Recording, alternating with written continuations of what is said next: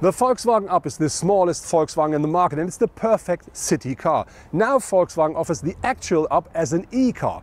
What the e-Up delivers, how it drives, how much it costs and what real range it offers. Let's find out now. The Volkswagen e-Up is as its combustion brother with 1.65 m and with a small car. When you look at the front of the car, it's not instantly recognizable that it is an electric vehicle, but there are two minor differences. One is this blue line here at the side of the Volkswagen logo, but I think the other one, more important, is the daytime running light signature here, which is typical for Volkswagen cars, and this is here, it comes in LED technology.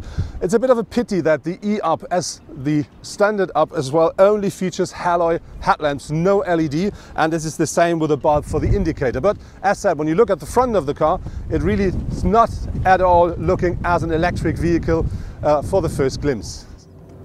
The Up features the most important driver assistance safety systems as standard. So for instance, it has a lane assist, lane departure assist on board, and you can buy more and more like a Parktronic, you can have a speed control and all this stuff. And you can have, if you want, a rear view camera. But I have to be really honest, the rear view camera picture is here on this small screen, and this is not perfect because it's really small, so I need my glasses to have a proper picture there. The closest competitors of the e-Up are for sure its Volkswagen brothers, like the Citigo from Skoda, the electric, or the Seat Mii electric. But if you look a bit more into the market, the next thing I see is the Smart 4.4 electric. That car is, compared to the nearly 22,000 euros of the e-Up, about 600 euros more expensive for the entrance model, but on the other hand it delivers about 100 kilometers less range, and the reason for that is that the battery of the Smart only features 17.6 kilowatt hours.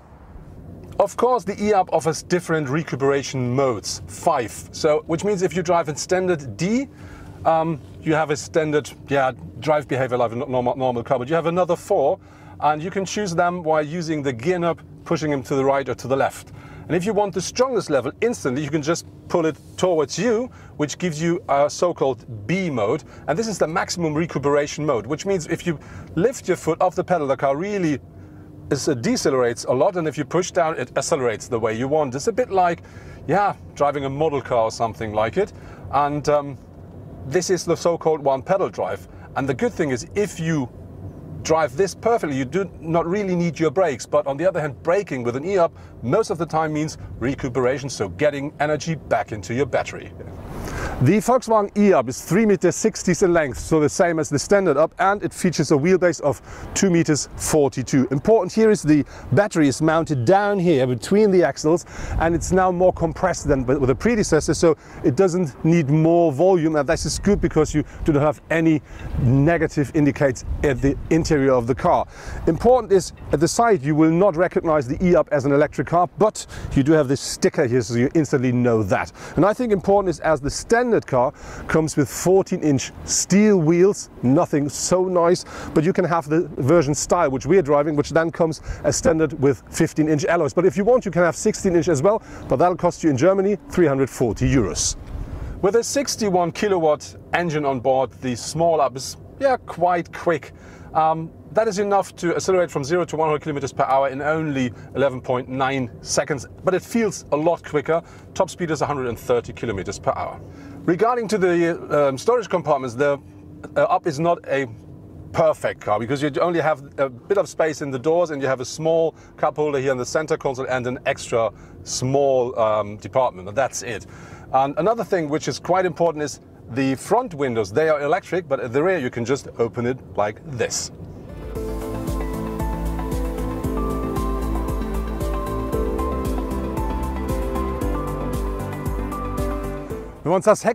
Looking at the rear of the car, the first thing that really catches your eyes is this big black panel here. And the reason for that is we drive the edition Style, which features dark windows at the rear side and at the rear. And that really gives you this special look, which I really like. When you look at the top, you find this antenna here, which is a bit old-fashioned, but it's an Up. And from the rear, it's the same as from the front and the side. You will not recognize the Up as an e-car, but of course you do have this blue line here and the big e-Up signature that gives you the idea that is an electric vehicle. While standing here, let's have a look into the boot. The e-Up features a boot size of 251 liters with the rear seats up. If you fold them down, that increases to 959 liters. And what I really like is, as standard, you have this special one here, which gives you the opportunity to give you a different size or different layer of the boot.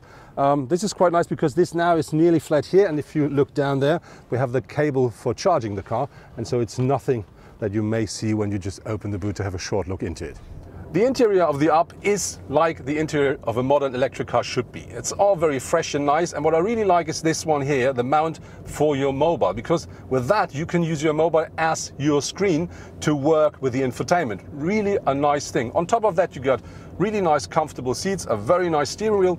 That's a place you feel absolutely comfortable in.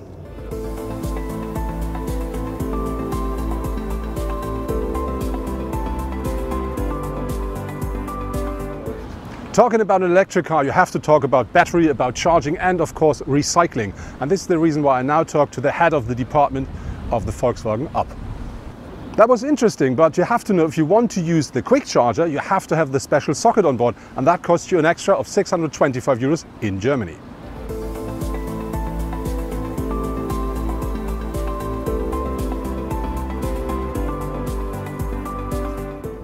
The e-Up offers 3 different drive modes, which is Standard, Eco and Eco Plus, which means I can drive as I want.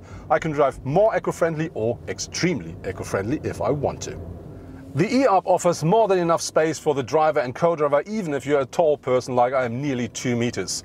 Behind me, of course, there's not enough space, and this is the reason why I will not try to jump on the rear seat. So for me, this is a 3-seater, but on the other hand, I'm the driver, and for me, it's really comfortable. With 3.50 meters in length, the Smart 4.4 is about 10 centimeters shorter than the e-Up. And if you look into the boot size, you will instantly recognize it there as well, because with the rear seats up, that car then only features 185 liters of maximum capacity. But if you fold down the seat, then it features about 20 liters more than the e-Up in the same configuration. The suspension of the e-Up really is very nice. It's stiff enough and still comfortable, and that combined with the steering makes the car perfect to drive inside the city because it's quite quick, it's agile. It really is great fun to accelerate with this electric engine, so this really is a place you can absolutely enjoy while driving through a city and just use your small car. The e-Up is powered by a 61 kilowatt or, who are interested in it, 83 horsepower electric engine, and that one is combined with a 1-speed automatic gearbox. And this engine delivers a maximum torque of 212 Newton meters, but from Rev 0 onwards. And the battery of the car features a capacity of 32.3 kilowatt hours, and this is enough for a maximum range of 260 kilometers. But Volkswagen says, and I think they're honest, you should expect a range between 180 up to 260 kilometers, depend on your driving style, and this is then the maximum range.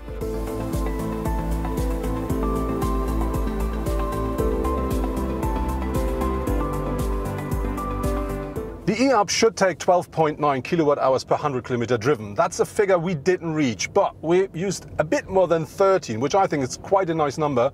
And that is a promise that I can, if I drive carefully, easily reach the official range of 260 kilometers.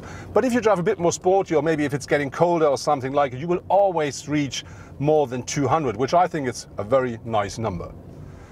That was my test drive in the new Volkswagen e-Up, and direct to the start, I have to say I absolutely like the car, and I think it fits perfectly into a city, and into a city as Valencia in that color for sure.